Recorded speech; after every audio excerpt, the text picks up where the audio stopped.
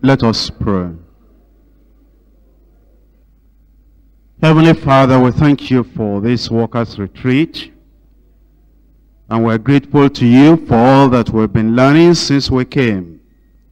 Not only that we have been learning, you have been leading us to pray, so that we can settle things that need to be settled in our lives, so that we can be ready and prepared anytime you will come. We pray, O Lord, that as we look into your word now, you take all the masks and all the things that cover our eyes, blindfold us spiritually, you take everything away. In Jesus' name, make your mind clear and bare to everyone. That as we see these things, that we'll have faith and know that these are the words of God, which will definitely come to pass. Help us, Lord, in our study, and help us in our receiving everything that you want us to receive. In Jesus' name we pray. The session we have now is Bible teaching.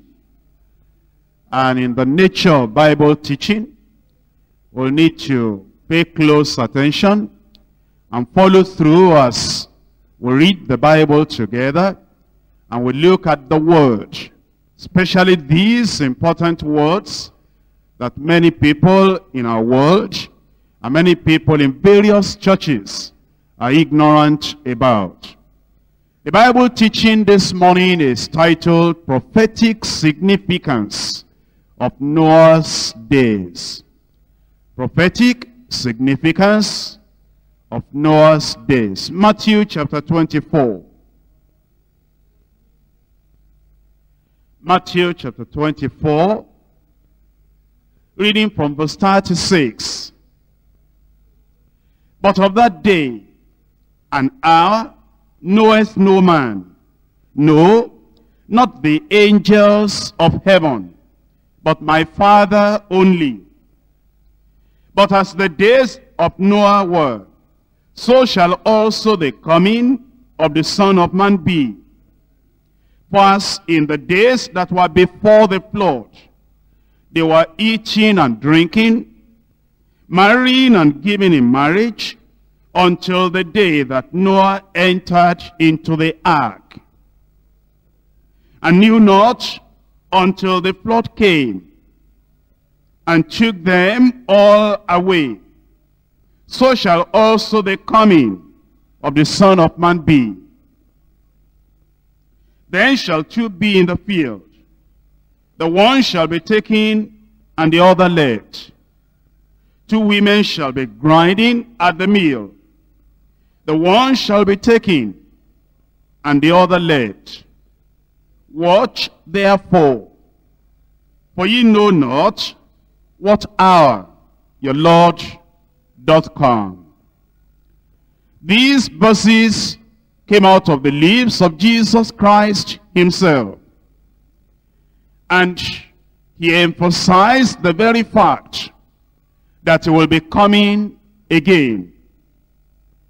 But then he says of that day and a specific hour no man knows, that even the angels of heaven do not know, but the Father only. Telling us about the character of the Father, that the Father is greater than all, and there are things known to the Father, not even known to the angels. And of course, if there are things known unto the Father, not known to the angels, there are things known to God and not known unto men, except what he reveals. The educators of this world do not have all the information.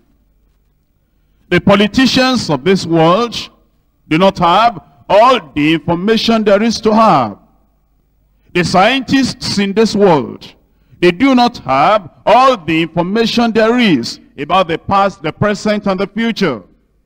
Even the theologians of this world, would you believe, do not have all the answers and the prophets in the churches of this world do not have all the information there is. Because even the angels do not have all the information. But of that day and hour knoweth no man.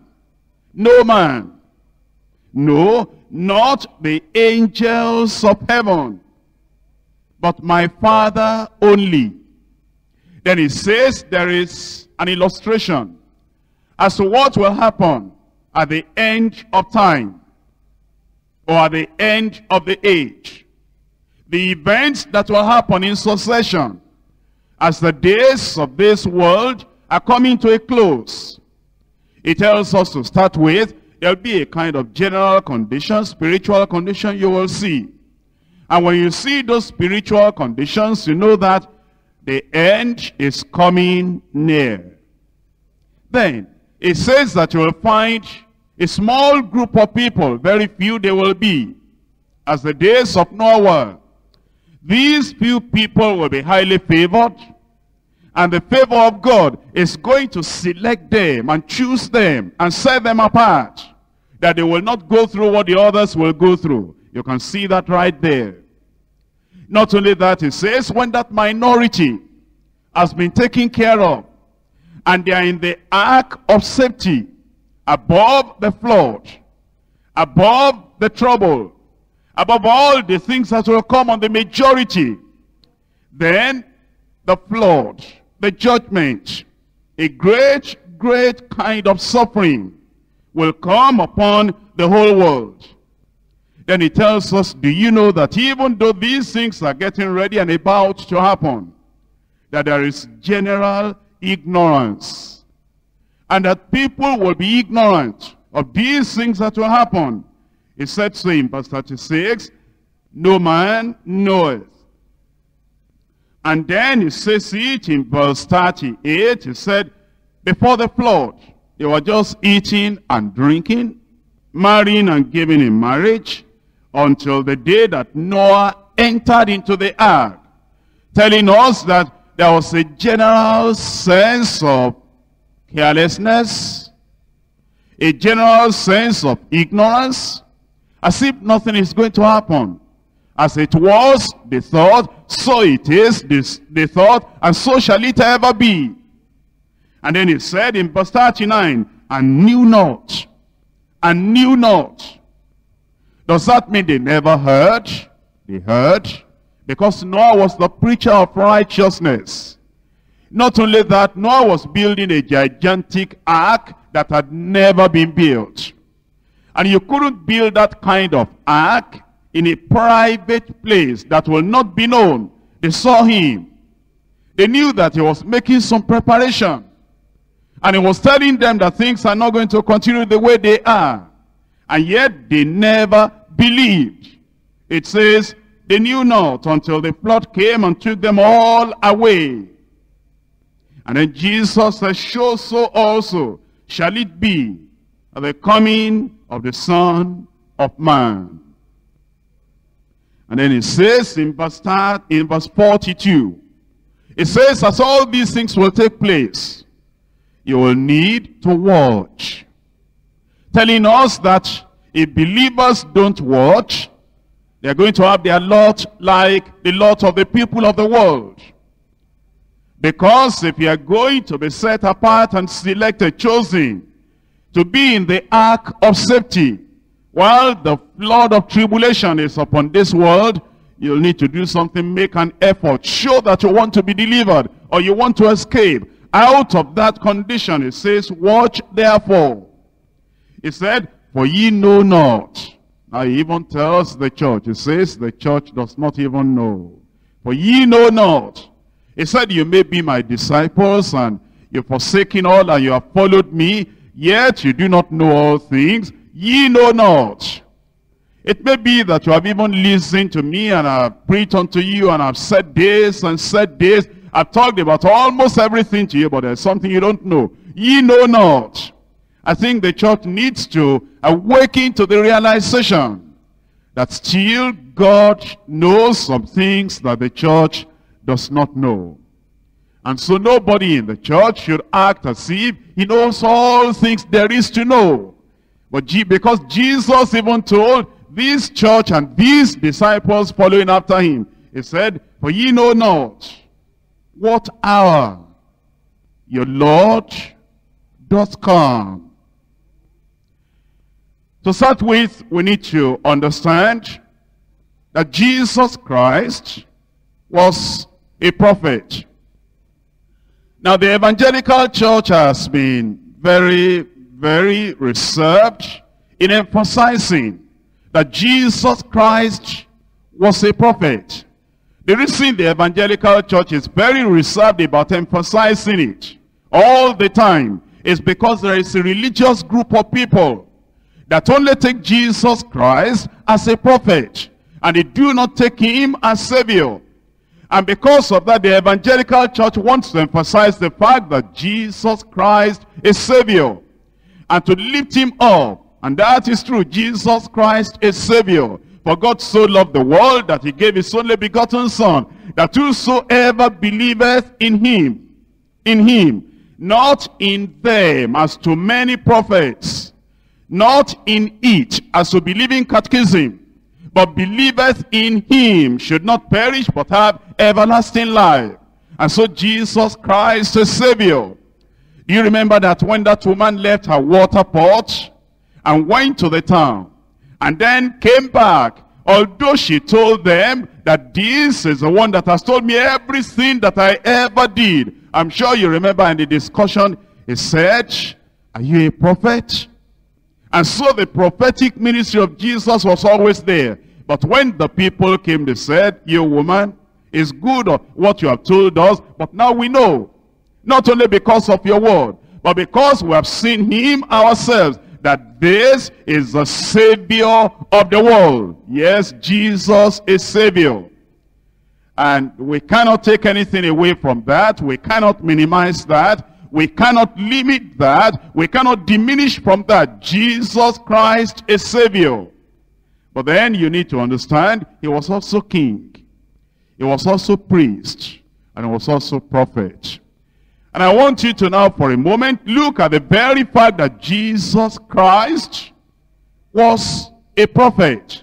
In fact, the great prophet, above all the other prophets that ever lived. And there's one significance about a prophet. The significance is it tells of the future. And that future, when it talks about it, it will definitely come to pass. Let's look at how the Bible looks at Jesus Christ as a prophet. In Acts chapter 3. Acts chapter 3 from verse 22. For Moses truly said unto the fathers, a prophet shall the Lord your God raise up unto you of your brethren like unto me. Him shall ye hear in all things whatsoever he shall say unto you.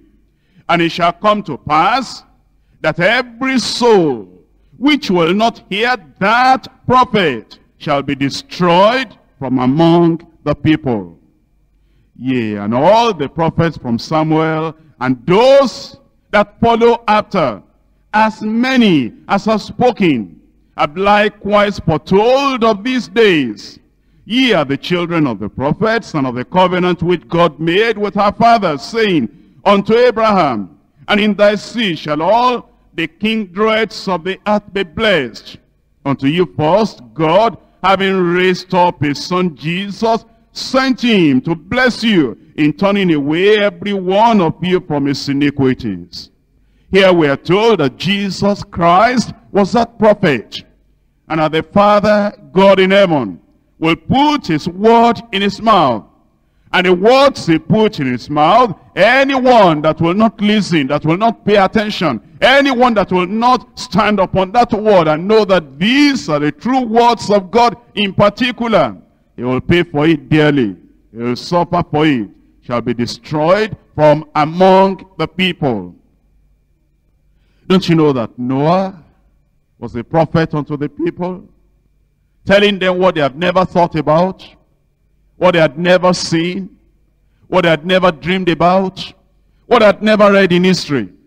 that the flood was coming, that the windows of heaven and the fountains of the deep will be opened up, and there will be such a mighty flood that will cover the whole earth. The scientists of the day, if there were any, the philosophers of the day, if there were any, the historians of the day, if there were any, the wise men of the day, if there were any, would have said, Noah, it is impossible. And yet it came to pass exactly as Noah said, because Noah said it from the Lord. And the philosophers and the scientists and the historians and the people of today, they're telling us that what we're going to study this morning, what we're looking at, they're saying it is impossible. It is unlikely. How can such a thing happen? And yet, as the days of Noah were, and Noah warned them, Noah spoke to them, Noah prophesied to them, Noah told them of those things before they came to pass. And so shall it be at the time of the coming of the Son of Man. In John chapter 4, Jesus Christ in his prophetic ministry.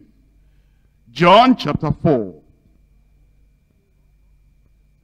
Here we're looking at Jesus Christ and his ministry.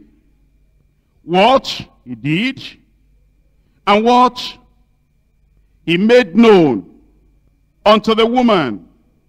The woman, in verse 19, said, the woman saith unto him, Sir, I perceive that thou art a prophet.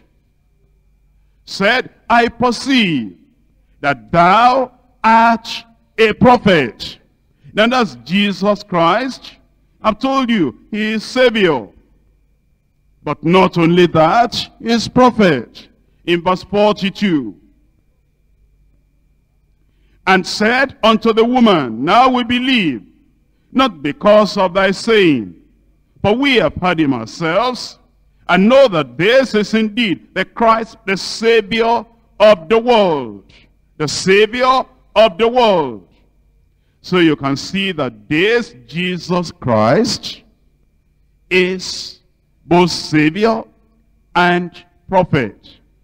In Luke chapter 13.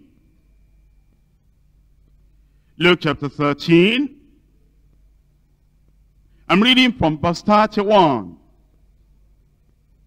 Although what we need is verse 33, but you need to understand it from verse 31. The same day, there came certain of the Pharisees, saying unto him, Get thee out, depart hence, for Herod will kill thee. And he said unto them, Go ye, and tell that fox, Behold, I cast out devils, and I do cures today and tomorrow, and the third day I shall be perfected. Nevertheless, I must walk today, and tomorrow, and the day following, for it cannot be that a prophet perish out of Jerusalem. Referring to himself, and referring to the fact that he's prophet. Luke chapter 24, verse 19. Luke 24, verse 19. This says, after Jesus had risen from the dead, and there were two men that were discussing about him. And he joined the two of them and asked them what they were discussing. And then they said, Was he a stranger in Jerusalem, and he did not know the things which had happened in these past days? Then in verse 19, and he said unto them, What things? And they said unto him concerning Jesus of Nazareth, which was a prophet, mighty in deed and word before God and all the people. Here you find again the conviction of the people. And the statement that they made about him. The fact that he was regarded as prophet. Matthew chapter 21. Matthew chapter 21. From verse 10 and verse 11. And when he was coming to Jerusalem, all the city was moved, saying, "Who is this?" And a multitude said, "This is Jesus, the prophet of Nazareth of Galilee." And so you will see the conviction in those days concerning the Lord Jesus Christ. Savior, yes. King, yes. The great high priest, yes. The propitiation for our sin, that is true. Also the great prophet. Now you go to Matthew chapter 24 again. Verse 35. Heaven and earth shall pass away, but my words shall not pass away. Here is how we know a prophet, because we're told in the Old Testament, in Deuteronomy, that if somebody rises up to say that he is prophet, and if his words do not come to pass, then you say that that's a false prophet. That is no prophet at all. But if somebody is a prophet, and God has raised him up to be a prophet, whenever he says anything, that thing will definitely come to pass. Isn't that why we know that Moses was a prophet? Because all the things he said about the children of Israel before he died, all those things from years to come, generations to come, they have come to pass. Isn't this the reason why David is referred to not only as a king but as a prophet? Why? Because the things he said in the Psalms concerning even a person like Judas Iscariot, or concerning Jesus Christ, that not one of his bones was broken, or concerning Jerusalem, or concerning Israel, all those things have come to pass. That's why it's referred to as a prophet. Why is Isaiah referred to as a prophet? Because all the things he said about Christ, about a child is born, the son is given, the government shall be upon his shoulder, his name shall be called Wonderful. That's why we call him a prophet, because his words have come to pass. Why do we call Jeremiah a prophet? Oh, he prophesied about many nations and about Israel. And he told the children of Israel they were going to spend 70 years in captivity. And Ananiah came and took the yoke of wood out of his neck and said, "It is not so." God said, "It will only be 2 years."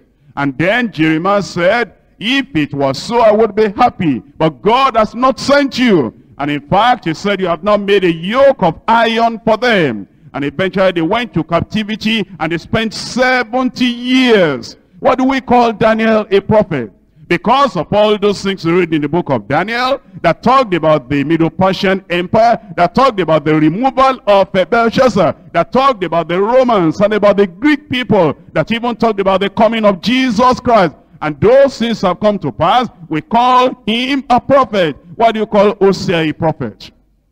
Because what he said came to pass. He talked about Jesus Christ. He talked about the children of Israel. He talked about their backsliding. Talked about their coming back to the Lord. Why do you call Joel a prophet? Oh, because you see what he prophesied about, the desolation of the children of Israel. Not only that, the revival that will come, because he said it shall come to pass. In those days, says the Lord, I will pour my spirit upon all flesh. And when Acts of the Apostles chapter 2, when it occurred, and the people were amazed at saying, "What is all this?" Then Peter rose up and he said, "This is that which was prophesied by Joel." Now when you call somebody a prophet, it means that all the things that he has said from the Lord, they do come to pass. And we have referred to Jesus Christ as prophet.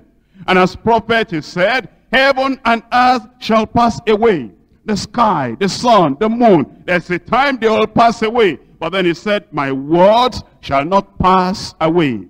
My words shall not pass away. What words will not pass away? All his words. Everything he ever said. And there is no time in one single message to begin to tell you all the things that Jesus said. But let's look at this in particular now. Immediately, he said, my words shall not pass away. He begins in verse 36. That's very significant. That's very significant. He said, heaven and earth shall pass away, but my word shall not pass away.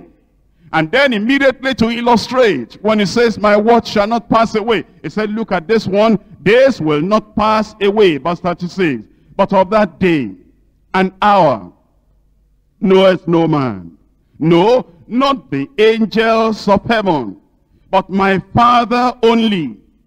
But as the days that of Noah were, so shall also the coming of the Son of Man be.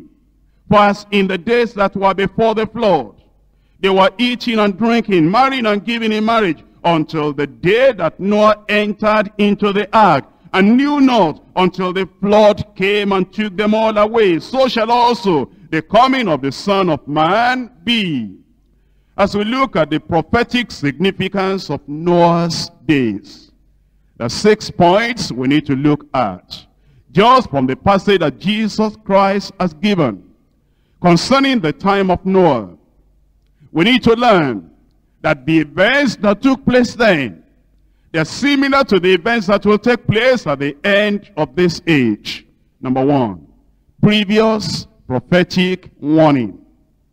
At that time, in the time of Noah, and at this time also, when we know that the end is about to come, when we know that the coming of the Lord draws near according to Scripture, when we know that things are getting ready, all things are gathering up, they're gathering momentum for the appearance of the Lord and for the taking away, the rapture of the church, and for the opening of the floods of tribulation and trouble and anguish upon this world. When we know things are about to happen, we need to realize, number one, there was previous prophetic warning, and today there is also previous prophetic warning. We will be referring to all these points. First of all, refer to the time of Noah, and then refer to the time of our own day, the church age, the dispensation in which we live. So then, go first to Genesis chapter 6. Genesis chapter 6, from verse 5. And God saw that the wickedness of man was great in the earth, and that every imagination of the thought of his heart was only evil continually. And it repented the Lord that he had made man on the earth, and it grieved him at his heart. And the Lord said, I will destroy man, whom I have created from the face of the earth, both man and beast, and a creeping thing, and the fowls of the air, for it repenteth me that I have made them. Here we have prophetic warning. Noah was warned.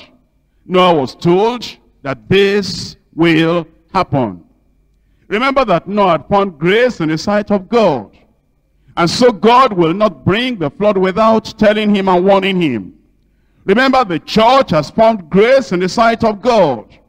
And therefore he has not left the church in ignorance. He has warned us of the things that will definitely happen. And this is part of the warning we have read in Matthew chapter 24. Look at it again. Matthew chapter 24. Here is the prophetic warning before it happens. From verse 38.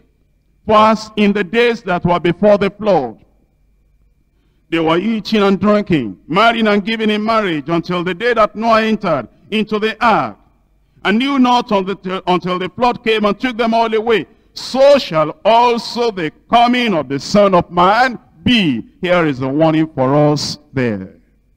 It says, when the Son of Man shall come, the world will be preoccupied with material things, with eating and drinking, with also marrying and giving in marriage. And if you look into the world today, and you look at the preoccupation, and you look at the things that arrest their attention, there's no time to think about spiritual things. There's no time to think about salvation, about righteous living. There's no time to think about things that will prepare us for eternity. Even people that come to church, their preoccupation is, you know, I need money, I need food, I need shelter, I need provision. Even in any church, especially Pentecostal churches. Many people rush to Pentecostal churches because, well, if they get to the Pentecostal church, many Pentecostal churches today emphasize prosperity. That in this hard time, in this difficult time, you'll be able to eat and drink without any limitation. Because, manna will come. Because job will come. Because days will come. And many people rush in there. And even in this church that we call Deeper Life, the emphasis is no more the life that is deeper than the shallow ones that you see outside.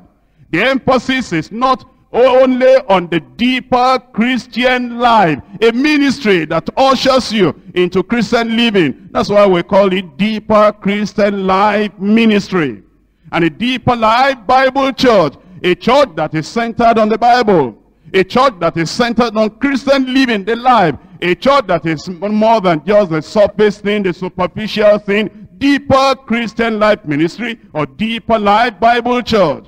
But now you find many people running into Deeper Life, not because of the life, not because it is deeper, not because it has a ministry, not because it is going to center on the Bible, but because of eating and drinking. Because if they pray for me, I will get job. If they pray for me, I will have child. If they pray for me, I will have the material things of the world. And even not only that, even those of us who say that, well, we know what it means to be saved and sanctified and baptized in the Holy Ghost, you will realize that whenever somebody comes to give a testimony, he's got a new job, he's got a fantastic salary, he's got a new house, he's got material things, you will see the people they call Deeper Life, you see them clap like they do in the stadium. When somebody comes and says, do you know, I've been praying and yesterday I just got sanctified. They look at him and then say, and so what? Go and tell other people. They're not interested in that. And these are the things that Jesus warned about, that just before the time of his arrival is coming, it says that the people will be eating and drinking and marrying and giving in marriage. Marrying and giving in marriage. Think about it. Think about it. We make marriage now the big thing. And even, among those who say they are workers, if you are in the marriage committee, it's like you are promoted higher than all the other people. If you are looking into marriage affairs, it looks like you are in such a place of authority and such an untouchable place that I'm part of that marriage committee. And we don't meet every time. We don't take water baptism as serious as marriage committee. We don't take sanctification as very strong, as very important. Sanctification, holiness, the thing that prepares us for heaven. There is no committee on holiness. There's no committee on discipline. There's no committee on even the Lord's Supper. Think about it. There's no committee on carrying out the word of God. But there's a committee on the marriage committee. You know that, everything that we do is, the marriage now. And every prayer, you think about prayer and think about prayer partner. There's no prayer partner on sanctification.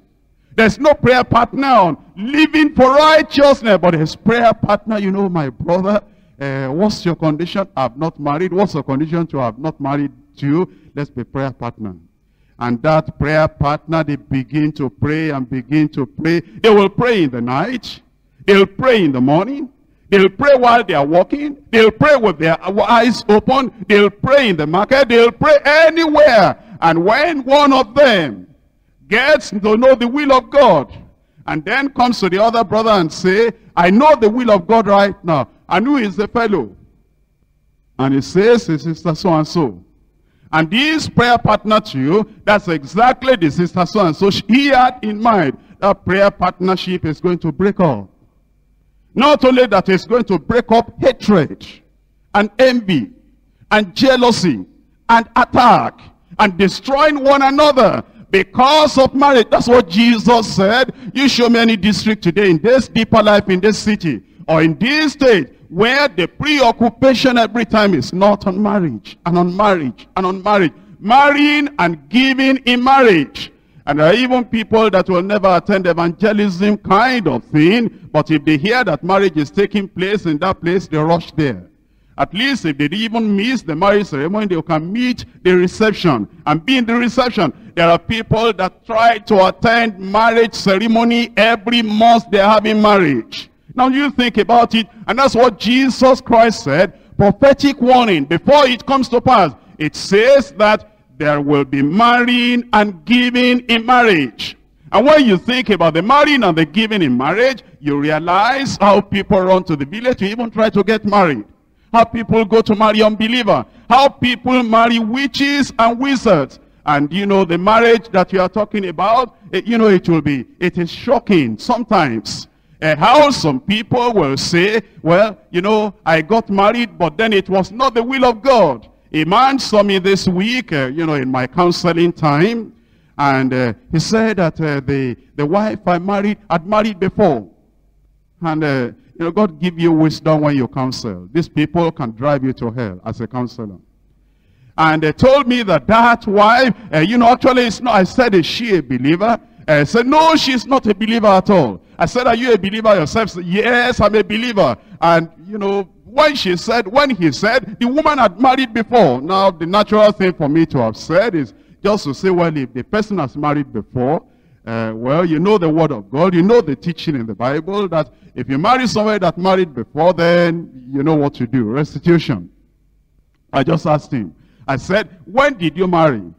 Then he told me the year. When did you say you were born again? He told me the year. Then you were born again before you were married. Oh, yes. Then I just said, where were you married? And he said, in Deeper Life. How many years ago? A few years ago. And because he had some disagreement with that woman, wanting to kick that woman away, he came to tell story, because he knows once he tells that story in Deeper Life, that the fellow had married before, Deeper Life will say, final, without asking other questions. You see what the people are doing today? That all their preoccupation, they will even want to get the whole church into the mess they have gotten into. Marrying and giving in marriage. And this is the warning that we have even before the time will come. Look at Luke chapter 21. Luke chapter 21, reading from verse 34. Take heed to yourselves, lest at any time your hearts be overcharged with surfeiting and drunkenness and cares of this life, and so that day come upon you unawares. For as a snare shall it come on all them that dwell on the face of the whole earth. As a snare shall it come on all them that dwell on the whole earth. All the whole earth. You see, this is a warning before it comes. It says, take heed, lest at any time, your hearts be overcharged with surfeiting. You see, the heart of the believer is so delicate that the believer should not be overcharged with anything in the heart.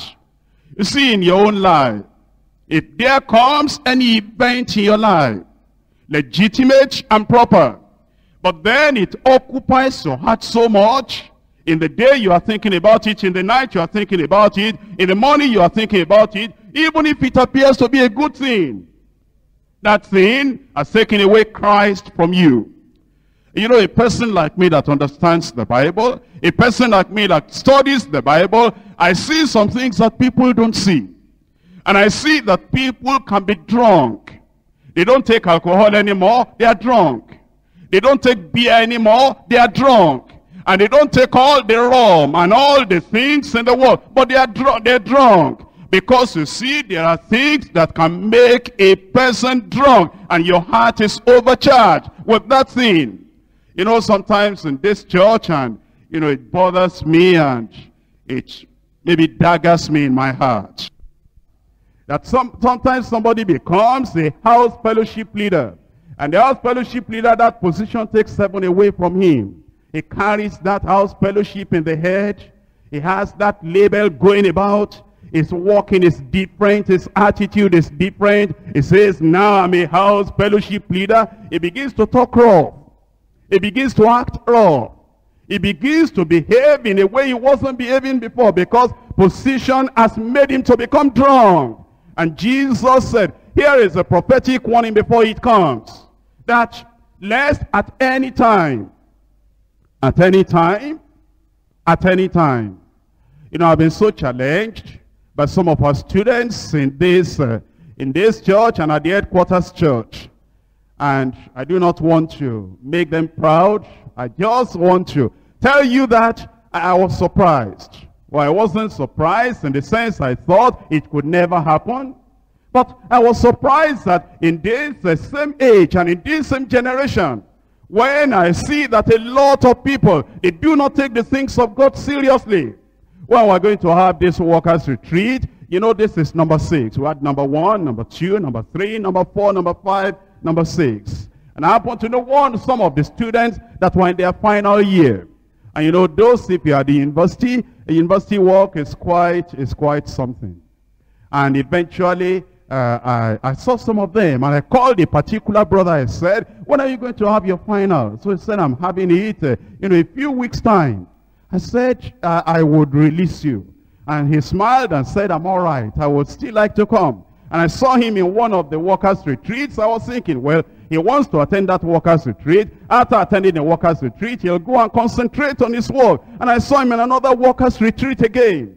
And then I think I must have called him 2 times. I must have said, well, make sure you prepare for your exam. Make sure that things are okay, because you'll be in this university for, you know, some time, and you need to get settled and get your papers. Workers' retreat, if Jesus tarries, you know, it's still going to be there, but this exam, concentrate on it. He smiled and said, yes, all right, I'm all right, Pastor. Things will be okay. And, you know, so I think maybe he missed out 1 or 2. And then eventually went after finishing the exam. I was surprised another workers' retreat we have after finishing the exam. You know, here the brother was again. Wanting to just make sure that the things of God will be number 1 in his life. Some people are drunk with education.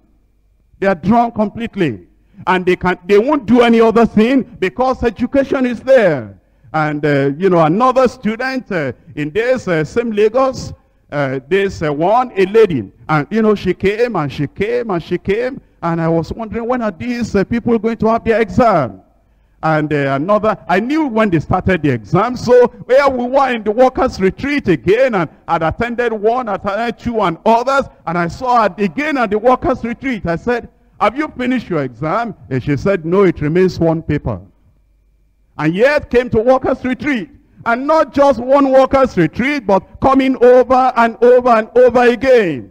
You know, it is good if your heart is detached from the things of this world. Education is there, but you take it with a loose hand. Not that you don't want to pass your exam, but you know that the coming of the Lord is very, very important. Marriage is there, you want to get married, but you take it with a loose hand. Not that if the marriage does not work, or if something happens and it goes the other direction, then you run away from the church. Or that you want to be healed. Healing is wonderful. But if the healing is there, beautiful. If the healing is not there, there you are still in the word, in the work of God. Or maybe this work of God we're even talking about, the work is there, you are appointed to do this and you are appointed to do that. And maybe you are disciplined, justly or unjustly, it doesn't matter. Maybe you are taken away from the work, properly or in proper manner. That doesn't matter. That thing has not gone into your head, into your mind, into your belly, into your system, that you'll say, well, what am I doing in the church again? Since the thing I came for, since the thing I'm interested in, since what I've given my life, consecrated everything on, they've taken it away from my hand, what am I looking for again? Oh, you are looking for heaven. You are not looking for work. You're looking for the glory of God. You're looking to escape the great tribulation that shall come upon this world. That's why you are here. It's not because you are called any name or because you are given any position. And so it says, take it and beware, lest at any time your hearts be overcharged with surfeiting and drunkenness and the cares of this life. And the cares of this life. And the cares of this life. You know, it's when you understand the Bible, your life changes completely. We had one of our workers retreat here, and because my people they've not seen me for a long time, so we have a Deeper Life Church in our village, if we call it a village or town, whatever we want to call it. And so my grandmother sent 2 people and said, go and tell him that I need to get his attention. And now that they're going to have the workers retreat, make sure you get to him. And so on the first night, when I came Wednesday, I was told that as the people were coming, that these 2 people followed them from our family. They are not workers. They are not members of Deeper Life. Just to see me, to get my attention. And then the person, one of the people, the ushers, came to tell me that, you know, they told my wife, and my wife told me. So I told my wife, go and tell them they have no right to be in the workers' retreat. This is workers' retreat. And that I won't see them because they're not even supposed to be here now. Oh, you say you are fanatical. That's how those who are going to heaven are fanatical. And then we continued. Wednesday, Thursday passed, Friday passed, and then on Saturday I opened up to counsel the people that needed counseling. And then they told me that those two people are still around. So I said, okay, they can come now because now we finished workers' retreat. That's my first assignment. That's why I came over here. That's why I left the town to come here. This I didn't come here because of family matter. I came to do the work of God and to concentrate on the word of God. You see, you don't want to allow anything to divert your attention from what ought to be done. And then eventually, you know, the people, you know, allowed them to come in. And of course, other people are still waiting for counseling. And I said, oh, how are you? How are you? And I greeted them. What is the matter? And then told me about the matter. I said, that's all right. I don't normally go through. I go through the pastor in that place. Just greet them for me. And then within, you know, 10 minutes, we finished everything. And I said, if you needed to ask any other question, see people are outside, see my wife and settle with her. Bye-bye. Thank you. God bless you. And then the people came and, you know, for me to pray for after the whole thing. And this fellow had, you know, been trying to see me. Another one, you know, a relative. Very, very, very, very, very close relative. When, before I became a Christian, when I was still young, those were, you know, the few people that, you know, I related with. And eventually, you know, had been trying to see me, saying that, you know, I am his sister, I am this, I am that. And the ushers, they knew that I don't listen to stories. Workers retreat, I want to concentrate. And so they didn't tell me. So at the last day, when they all came for prayer, and, you know, we prayed. And after I prayed for all of them, then I opened my eyes, and she was trying to tell one of the ushers she wanted to see me. Then I recognized that, that's so-and-so. I didn't even know she had become, you know, so committed in deeper life to becoming to, you know, workers retreat. So I was joyful because of that. You know, when you are laboring on all the other people and you find some of your people that now they are born again. So I wanted to, you know, because of just that. So I said, okay, let that person see me. And two of them came. And, you know, I said, well, what's your name again? What's your name again? I've even forgotten one of their names. And after they told me, and I said, okay, when did you become a Christian? How are you born again? And this and that. When did you become a worker? Once we settled, I said, thank you very much. Others are still waiting. Bye-bye. 5 minutes, we're finished. Now you see, if you don't understand, your chart is overcharged with self-eating and drunkenness and the cares of this life. I must take care of this. I must take care of this. I must take care of this. I must take care of that. You will not understand. Jesus Christ said that day will come upon you unawares. Are you telling us not to take care of our family? I'm telling you to love God more than father, more than mother, more than sisters, more than brethren. Because the Bible says if you love your father, your mother, and your brethren more than me, you are not worthy of me. Are you telling us to forsake all things? I'm telling you, Jesus himself said, don't think I've come to bring peace on the earth. I've come to bring fire and a sword, and to divide in the same family 2 from 3 and 3 from 2. And it's only when you cling unto the Lord and you say, whatever it will take, I'm going to go with the Lord. That is the thing that will make you to abide by the warning of Scripture, so that the day will not come upon you unawares. Point number 2. Conditions before the flood. Conditions before the flood. You see, what were the conditions before the flood? And this will show you the conditions before the time of the coming of the Lord. And if you see that those conditions are here already, you better get prepared, because it will not be long. When the trumpet shall sound. Conditions before the flood. Genesis chapter 6. Reading from verse 1. And it came to pass, when men began to multiply on the face of the earth, and daughters were born unto them, that the sons of God saw the daughters of men, that they were fair. And he took them wives of all that they chose. And the Lord said, my spirit shall not always strive with man, for that he also is flesh. Yet his days shall be 120 years. And then in verse 5, and God saw the wickedness of man was great in the earth, and that every imagination of the thoughts of his heart was only evil continually. And in verse 12, and God looked down, looked upon the earth, and behold, it was corrupt, for all flesh had corrupted his way upon the earth. That was the condition before the time of the flood. What will be the condition? Just before the end of this age, and just before the Lord will come. What will be the condition in 1 Timothy chapter 4? 1 Timothy chapter 4, reading from verse 1. Now the Spirit speaketh expressly, that in the latter time some shall depart from the faith, giving heed to seducing spirits and doctrines of devils. Remember, this is prophetic. Remember, this is telling us things that will definitely, without fail, happen near the time of the coming of the Lord. It says, the Spirit speaketh. How? Expressly, very clearly and plainly, that in the latter time some shall depart from the faith. Some people say there is such an eternal security that once you have come into the faith, you can never leave the faith again. Once you are born again, you are forever born again. Once you have come into the kingdom of God, you are always ever in the kingdom of God. The prophetic word of God says no, that in the latter times some shall depart from the faith, giving heed to seducing spirits, deceiving spirits, enticing spirits.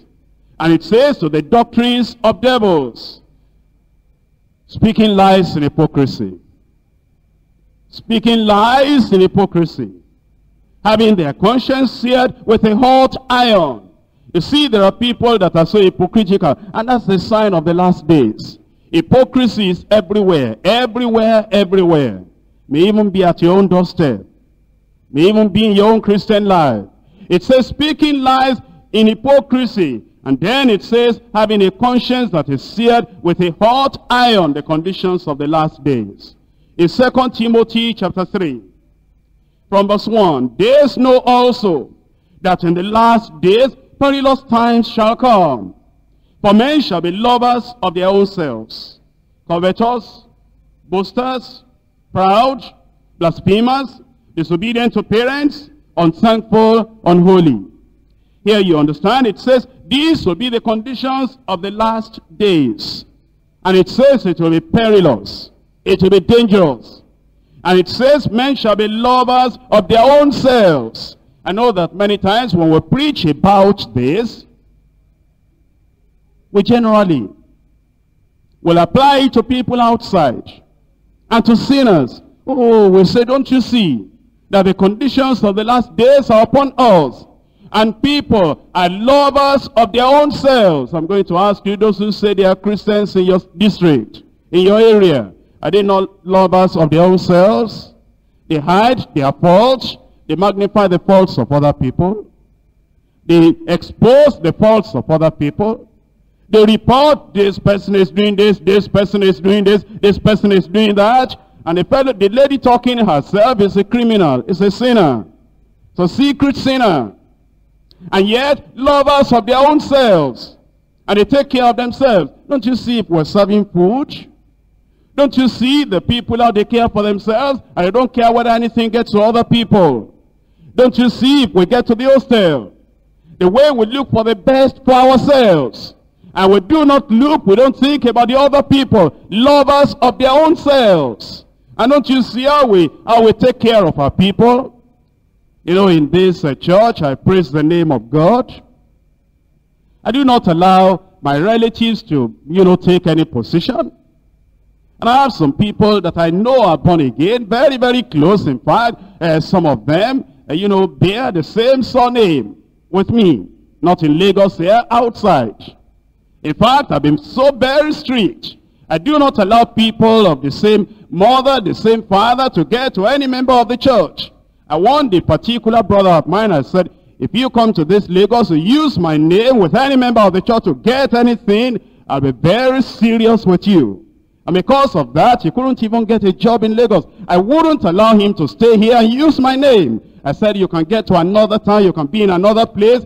Deeper life is not a family thing, that you don't use my name just because you have the same parents.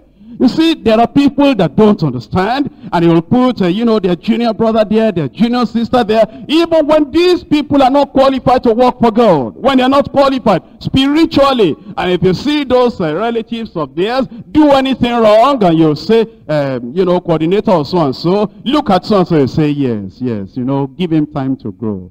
Give him time to develop. Nobody is perfect. When you report other people, it just flings those people away and say, this is not right. You are reported that you are doing this. But when they reported your own junior brother, your own junior sister, what did you do? Lovers of their own selves. You see, in the condition in which we are, it is not only applicable to the people outside, it is applicable to the people that are inside. Because to make the rapture is a very, very, very high standard. The word of God. Well, if you say, well, I don't believe that, you'll miss the rapture. You'll believe when we have gone.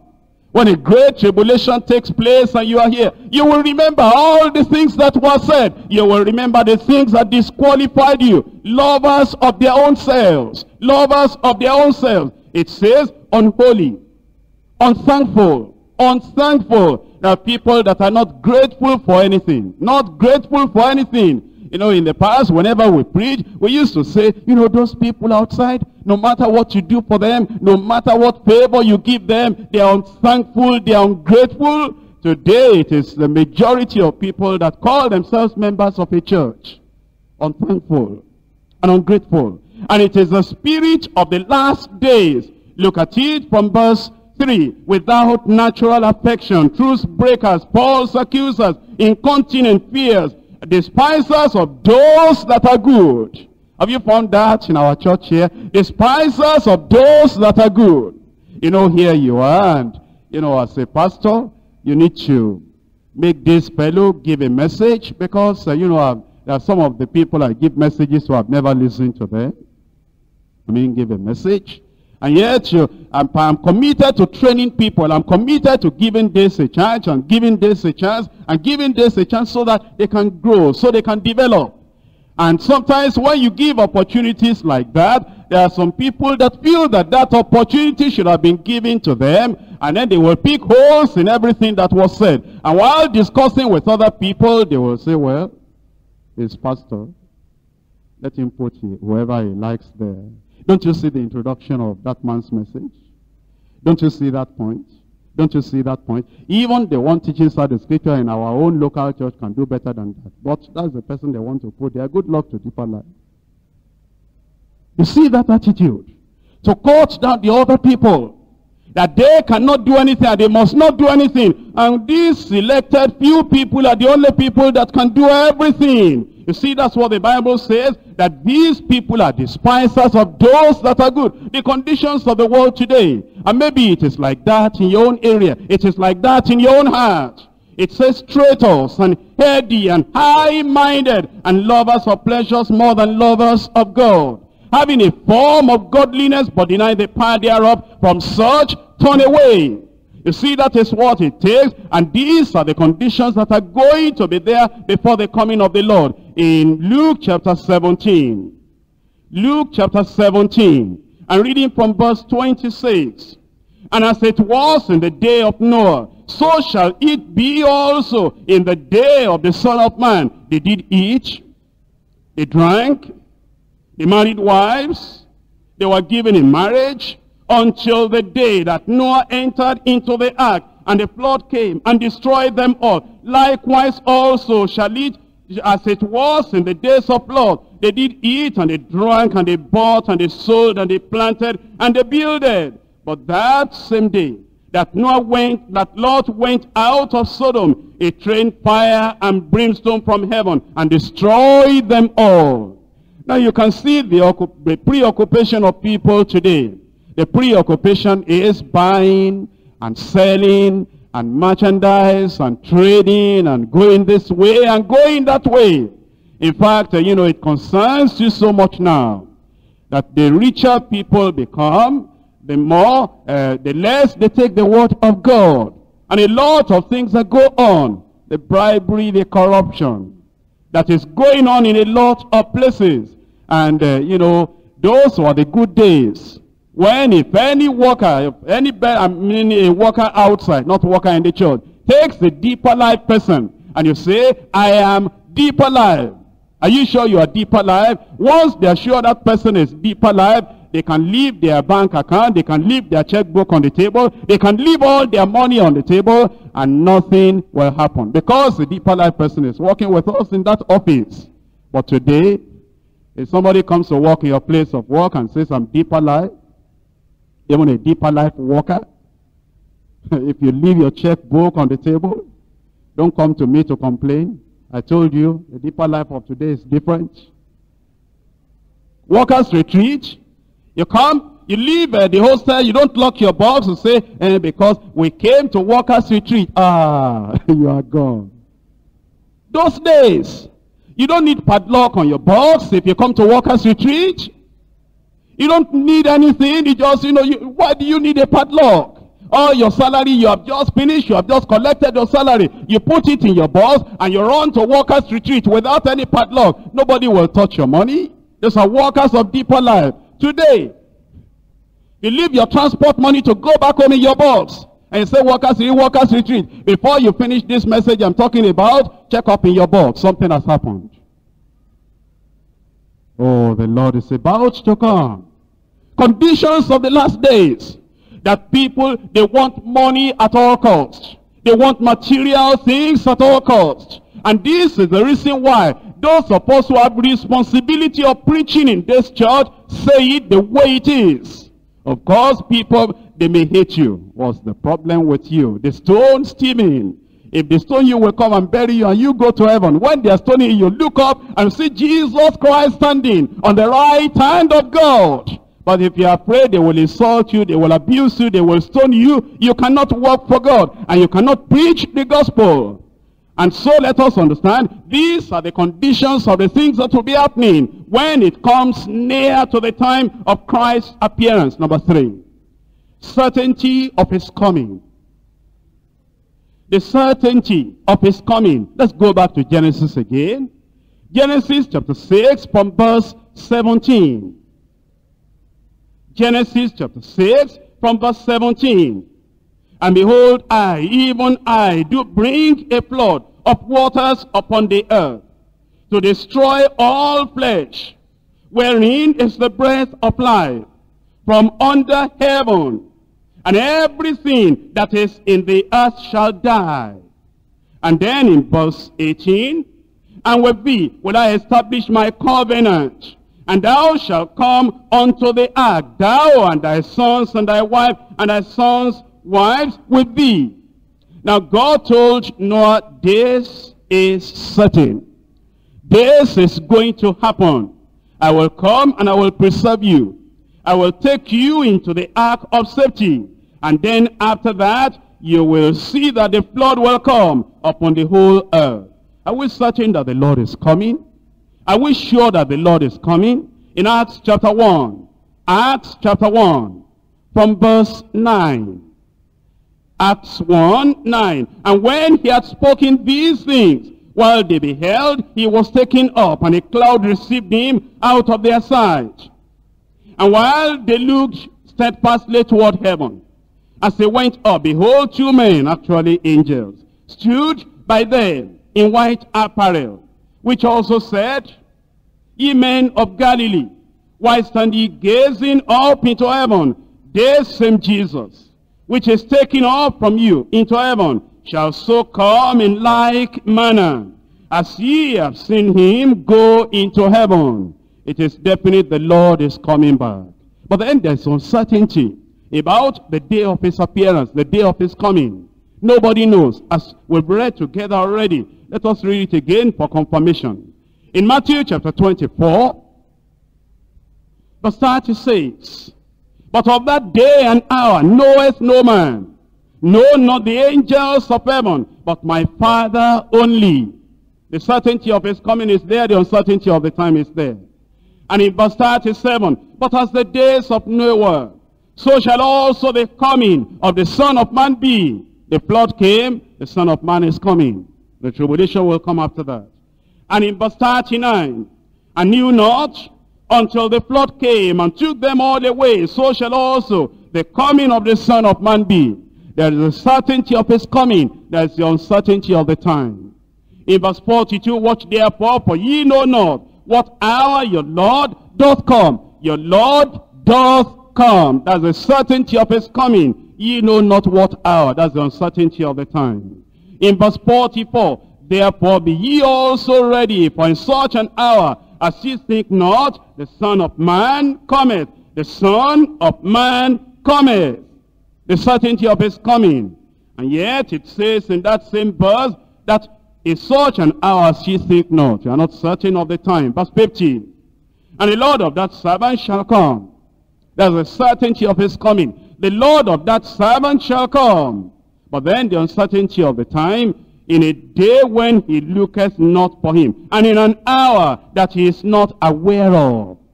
And so we know the certainty of his coming, then the uncertainty of the time. Point 4. Rapture before the great tribulation. The rapture before the great tribulation. In Genesis chapter 7, reading from verse 11. In the 600th year of Noah's life, in the second month, the 17th day of the month, the same day were all the fountains of the great deep broken up, and the windows of heaven were opened, and the rain was upon the earth 40 days and 40 nights. In the selfsame day entered Noah, Shem, Ham, Japheth, the sons of Noah, and Noah's wife, and the 3 wives of his sons with them into the ark, they and every beast after his kind. And then in verse 15, and they went in unto Noah into the ark, 2 and 2 of all flesh, wherein is the breath of life. 16, and they went in, and went in, they that went in, male and female of all flesh, as God had commanded him, and the Lord shut him in. And the flood was 40 days upon the earth. And the waters increased, and bare up the ark, and it was lit up above the earth. Now you will see that Noah entered into the ark of safety before the flood came, which means the rapture will take place before the great tribulation will come. In 1 Thessalonians chapter 4. 1 Thessalonians chapter 4. Reading from verse 13. But I would not have you to be ignorant, brethren, concerning them which are asleep, that ye sorrow not, even as others which have no hope. For if we believe that Jesus died and rose again, even so them also which sleep in Jesus will God bring with him. For this we say unto you by the word of the Lord, that we which are alive and remain unto the coming of the Lord shall not prevent them which are asleep. For the Lord himself shall descend from heaven with a shout, with the voice of the archangel, and with the trump of God, and the dead in Christ shall rise forth. Then we which are alive and remain shall be caught up. That's the rapture. We which are alive and remain shall be caught up together with them in the clouds to meet the Lord in the air. And so shall we ever be with the Lord. Wherefore comfort one another with these words. The rapture will take place. The dead in Christ will rise. And then those of us who are alive at that time will be changed and transformed, ever to be with the Lord. 1 Corinthians chapter 15, verses 51 and 52. 1 Corinthians 15, verse 51. Behold, I show you a mystery. We shall not all sleep, but we shall all be changed. In a moment, in a twinkling of an eye, at the last trump. For the trumpet shall sound, and the dead shall be raised incorruptible, and we shall be changed. And so we know that the rapture is going to take place. And it can take place anytime, any moment from now. And the moment the church is gone, the moment the church is taken away, immediately the great tribulation will come upon this world. That's point 5. Tribulation and judgment of the ungodly. The great tribulation will happen after the church has been taken away. In Genesis chapter 7, verses 21 and 22. Remember Noah and the family that found grace in the sight of God were now saved in the ark. By the time you come to this verse 21 of Genesis chapter 7, and all flesh died that moved upon the earth, both fowl and of cattle and of beasts and of every creeping thing that creepeth upon the earth, and every man, all in whose nostrils was the breath of life, of all that was in the land, they died. And so you will see that the suffering came, the judgment came upon the ungodly after the people had been saved in the ark. In 2 Peter. 2 Peter chapter 2, verses 4 and 5. 2 Peter chapter 2, verses 4 and 5. For if God spared not the angels that sinned, but cast them down to hell, and delivered them into chains of darkness to be reserved unto judgment, and spared not the old world, but saved Noah, the eighth person, a preacher of righteousness, bringing in the flood upon the world of the ungodly. After the family had been saved away from the judgment, away from the flood, then the judgment, the wrath of God came upon the ungodly. After the church had been taken away, after the church had been raptured, then the great tribulation will come upon the people that are left in the world. What will the great tribulation look like? In Matthew chapter 24, from verse 21, for then shall be great tribulation, such as was not since the beginning of the world to this time, no, nor ever shall be. And except those days shall be shortened, there shall no flesh be saved. But for the elect's sake, the Jews, Israelites, those days shall be shortened. It tells us of the intensity of problem, wrath of God, indignation and judgment that will come upon the land, the world at that time. In Jeremiah chapter 30.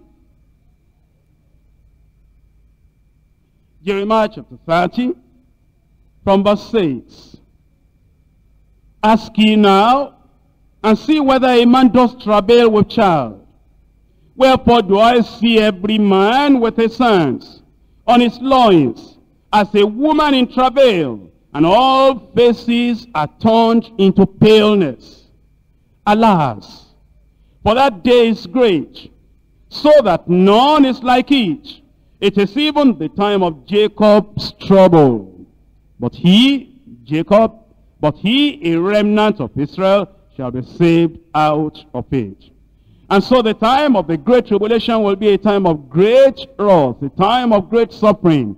We cannot exhaust the suffering of the time of the great tribulation, but let's look at a few references. Revelation chapter 6.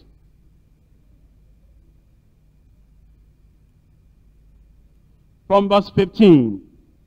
Revelation chapter 6, verse 15. And the kings of the earth, and the great men, and the rich men, and the chief captains, and the mighty men, and every bondman, and every free man hid themselves in the dens and in the rocks of the mountains, and said to the mountains and to the rocks, fall on us, and hide us from the face of him that sitteth on the throne, and from the wrath of the Lamb.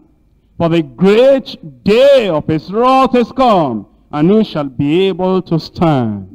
The time of the great tribulation will be the time of the wrath of God. A time of trouble, a time of suffering, a time of indignation and wrath, a time of desolation.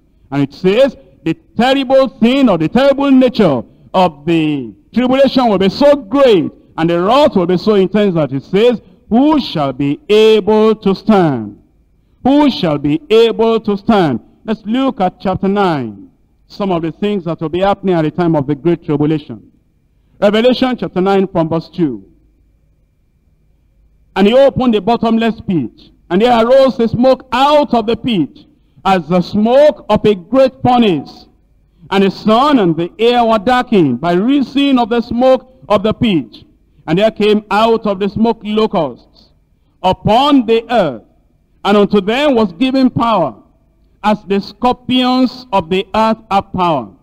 And it was commanded them that they should not hurt grass or of the earth, neither any green thing, neither any tree, but only those men which have not the seal of God in their foreheads. And to them it was given that they should not kill them, but that they should be tormented 5 months. And their torment was as the torment of a scorpion when it striketh a man. At the time of the great tribulation, well, there will be a lot of trouble, not enough food to eat. There will be a lot of sickness. Not only that, this peculiar demonic satanic thing released upon the whole world, that the locusts will bite men, sting men, and the pain of that sting or stinging will remain there for 5 months, and there will be no injection that can kill the pains. It will be so terrible. In fact, the Bible says they will be looking for death, they will not die. In verse 6, and in those days shall men seek death, and shall not find it, and shall desire to die, and death shall flee from them. When the condition is so tense and so terrible, that people will want to die, and yet there will be no death because of the pain. It will be a terrible thing to still be here at the time of the great tribulation. In verses 20 and 21, and the rest of the men which were not killed by these plagues, yet repented not of the works of their hands, that they should not worship the devils and idols of gold and silver and brass and stone and of wood, which neither can see nor hear nor walk, neither repented they of their murders, nor of their sorceries, nor of their fornication, nor of their thefts. Here you see the terrible thing that will happen, and yet all that will not make the people to repent. All that will not make the people to repent. They will still continue in their rebellion. Is it not happening today that sometimes you find there are people now in the world that they have been sick, and yet in their sickness they will not seek the Lord. They will not pray to the Lord. In their sickness they will not say, well, I know that I've done wrong. I know that this sin I've done is not right. I need to seek the Lord. It says that they still continue with their sorceries and their fornication and their evil. The same thing you even find in the church. You see, discipline is supposed to correct. It's supposed to chastise a person to the point he feels or she feels the pain, and then says, because I know that I'm being chastised for my sin, for my error, for my weakness, for the frailty of my life, I should not continue like that. But unfortunately, do you know that in the days in which we live now, discipline doesn't change people anymore? You discipline them, you say, and so what? You correct them, and they say, and so what? If, if it's so hard in this place, I go to another place. Instead of the discipline or the correction or the chastisement, correcting them, it just makes them to continue the way they are. And I see that not only in the ordinary house fellowship leaders, if we call them ordinary. I see that in various places. I see that in various categories of workers. And, especially, I notice that it is when I talk against a sin and I read all the Bible I can read about it, and I say, this is not right, deeper life must change. And the people that are peculiarly behaving in such a bad way, and they do that thing after that message, to show me that, no matter what you preach, no matter what you say, when deeper life, there's nothing you can do about it. They just repeat exactly the same thing.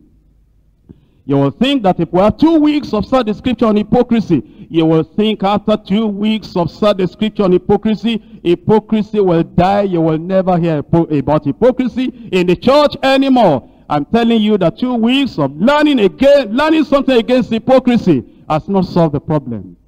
And all the question and answer that the pastor can handle on hypocrisy and whatever it is, it has not solved the problem. And if you mention it in the preaching, you mention humility. In fact, the more I talk about humility, the more people become proud. Just to show that, well, Pastor, if that is your definition of humility, I'm sorry, I don't take that definition. The way I was doing before, exactly what I will do. That thing will multiply. At the time of the great tribulation, that thing will multiply. At the time when the church has been taken away, I mean the true church, the glorious church, the sanctified ones, when the church has been taken away, and then the wrath will come, you will think that the people are going to repent and they are going to change. The Bible says no, they will even be cursing God, who has brought all that plague and all that wrath and all that chastisement upon them. If your life is like that, don't you know that that is the spirit of the time of the tribulation, the time of the great tribulation, that you will never listen to correction, you will never make a change in your life. Exactly the evil you were doing before is the evil that you continue. But I think in a workers' retreat like this, we should allow the grace of God to come in. Because if the workers' retreat does not change us, the general retreat is not going to change us, and the Sunday worship is not going to change us, and the Monday Bible study cassette is not going to change us, and the combined service Thursday is not going to change us, because this workers' retreat is the highest thing that we know in deeper life that can change people, that can turn people around, that can knock them and pierce them, that can make them get on their knees before God and say, God, if I've done evil, I will do no more. And that's the reason we're here. I pray we will change. And you know, you are not changing for me, you are changing to make the rapture. You are not changing because of me, you are changing because you want to please the Lord. You are changing because you know that the Bible says, without holiness no man shall see the Lord. You are changing because the Bible says, my son, despise not the chastening of the Lord, because whom he loves he chastises, so that we'll be partakers of his holiness. So it is very, very important. Our lives must change. And if you are just here, that, you are just here because I just want to go to that workers' retreat because I know what I'm going to do. Since they stopped our language church, I've not been happy with deeper life. Who introduced language church? You didn't appeal to me before language church came. You didn't write petition before language church came. I came up and arranged the language church. And if I arrange the language church, don't I have the right to rearrange the language church? Who made you a language coordinator? Wasn't it the pastor that said, okay, let's have a coordinator there, let's have a coordinator there? And then after I made it and I saw that we need to make some corrections and develop you before you can continue, I say, now let us do it this way again. Why are you angry? What's the problem with you? Did you pay for it? Are you doing anything to merit it? Is it not by grace alone? Is it the language coordinatorship that will take you to heaven? What's the matter? Why don't we know where we are coming from and where we are and where we want to go? I think we ought to know where we are going. We want to go to heaven. Whether there is, the possibility of language coordinator or not, or no language coordinator, there's no problem. It says, without holiness, no man shall see the Lord. Once this church is giving you the word of holiness, I think that is what we're looking for. Am I right? But we begin to say deeper life is not good again. It was good when you were language coordinator. And the day that you are stopped from being language coordinator, deeper life is not good again. When there was position, it was good. It was good. Those days, I see those language coordinators that didn't have opportunity of talking to me very freely before coming near. Now because they're language coordinators, they will say, my pastor, my pastor, my pastor, my pastor. Now when I said no language coordinator again, I don't see them again. There's no my pastor again because they took my title away. They took my portfolio, my portmanteau away. They took my post and my credentials. They took it away. And so deeper life is not good again now. Why do we behave like little children? When you are giving peppermint and toffee and sweet, you smile, you will run and go and take a cup of water for daddy. But when there is no peppermint, not enough sugar in your gari, you will not be able to do anything again. What's the matter with this church? Let us repent. Let us call upon the Lord. And let us say, Lord, I'm here to make heaven. When there's chastisement, I want to make heaven. When there's rebuke, I want to make heaven. When there's correction, I want to make heaven. That leads me to point 6, preparation to escape the tribulation and the judgment. Preparation to escape. Preparation to escape. Let's go back to Genesis again. chapter 6. Genesis chapter 6, from verse 7. The Lord said, I will destroy man whom I have created from the face of the earth, both man and beast, and the creeping thing, and the fowls of the air. For it repented me that I have made them. But Noah found grace in the eyes of the Lord. These are the generations of Noah. Noah was a just man and perfect in his generations. And Noah walked with God. That's how he escaped that judgment. He escaped the flood. He walked with God. How about today? How can we escape? Luke chapter 21. Luke chapter 21 from verse 36. Watch ye therefore, and pray always. Watch ye therefore, and pray always. What should be the item of our prayer request? That ye may be accounted worthy to escape all these things that shall come to pass, and to stand before the Son of Man. Well, the first thing you notice here is this. If it is automatic for every believer, every Christian, every disciple, everyone that is reading the Bible, everyone that is called by the name of Christ, if it is automatic to escape the great tribulation, Jesus would not have said, watch ye therefore and pray always. Pray always. This is not a prayer you pray only once, or a prayer you pray only twice, or prayer you pray only a few times. It says you will watch therefore, and you pray always. You pray that you may be able to, you may be accounted worthy to escape all the things that shall come to pass, so that you can stand before the Son of Man. Why would Jesus say you pray always? Well, you won't see the invisible enemy, but there's a Satan out there, very, very close and very near to you, that since you took the step, I want to go to heaven, it says, how can you go to heaven when I've been bad, when I've been taken away from heaven? I'm going to hell. It says, no, you will not go. And don't you remember, since you became born again, it has been battle over battle. Battle in the home, battle in the local church, battle in the extended family, battle in the place of work, battle among friends, battle among relatives. What's that telling you? Oh, it's telling you that the devil says, no, you are not going. No, you are not going. Since you became a Christian, and every time you say, I want to make heaven, I want to make heaven, the devil says, no, you cannot make it. And it may make so much trouble. That's why you need to watch and pray always. Watch and pray always. You know, sometimes you want to travel, and you are at the airport, and it happens that the plane is delayed. And as the plane is delayed, you're already dozing. And where you are sitting, with your box by your side, and valuables on your side, maybe the money you are taking away, or whatever it is you have, it's right in that bag. And there are hundreds and thousands of people, they will not sleep. They'll be walking up and down, watching for the careless one, that they will just snatch the bag while you doze off. By the time you wake up, every valuable thing is gone. You say, what? Where is my money? Where is my passport? Where is my ticket? Where is this? Where is that? Everything is gone. Here we are at the airport of the event of the last days. But the plane is delayed. The Lord, we thought he would have come, but he has not come yet. And here we are now.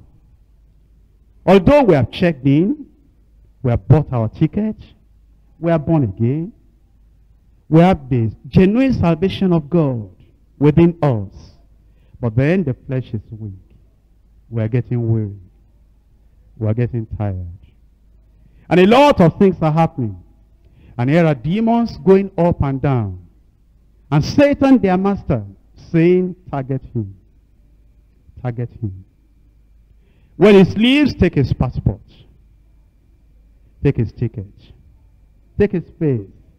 When he does this all, or when he becomes too occupied with this and that, take that valuable away from him. We are not traveling, he is not traveling. We are not going, he is not going.